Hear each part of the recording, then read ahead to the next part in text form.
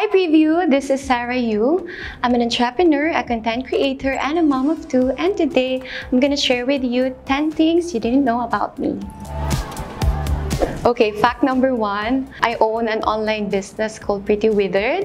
So I'm the owner and I'm also the florist. So I do all of it. I am the creative, I do the photo shoots, I arrange the flowers and all. So yun.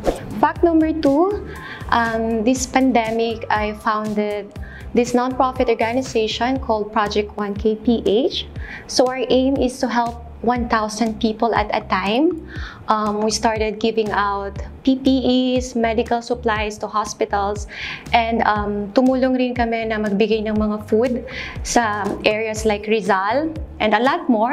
And if you want to know more about it, you can follow us on Instagram at project1k.ph. Fact number 3, mahilig kami mag-karaoke ng team ko. So, ang favorite kantahin namin is Aegis. So yun, yung halik, yan. Favorite namin yan. Okay, game. Ang halik mo, nami-miss ko. Ang halik mo, nami-miss ko. Bakit iniwan mo ako? Tanda ko na. Okay, fact number 4, I have 8 tattoos, and my favorite one is these cute hearts. Ayan. Ganyan siya. Cute lang.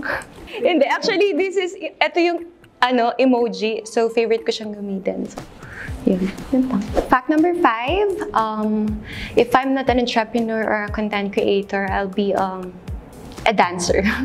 Fact number 6 is my favorite travel destination would be India, because nung pumunta ako doon, I really loved their culture. I loved Indian food. Sarap ng chicken biryani. So, ayun. And I also love nature kasi nga laking probinsya ako. So, na-enjoy ko talaga yung trip ko doon. Fact number 7, weird food combination. I think, hindi ako masyadong kumakain. Pero when I do, siguro ice cream and french fries. Yung french fries, dinidip ko siya sa ice cream. So, yun. Fact number 8, I really can't leave the house without my cell phone. Practical siya kasi when you have your phone, you have everything. Diba? Fact number 9, I'm a morning person. So, I wake up at 6 a.m. every day. I cook breakfast for my son. And then, I bring him to school. I go back to my house. I work out. I go back to school again and pick him up. Tapos, pag uwi ko, gagawa pa ako ng mga content. So, yun. Busy mom! Fact number 10, and the last, sobrang kalog ko lang. If you see my Instagram, you'll see me as an intimidating person or mukhang suplada. Pero sa totoong buhay, makulit lang talaga ako. Kalog lang. So, that's it. I hope you enjoyed watching this video. And if you also like, you can follow me on Instagram at YourWondress. And don't forget to like this video and subscribe to previous channel. Bye!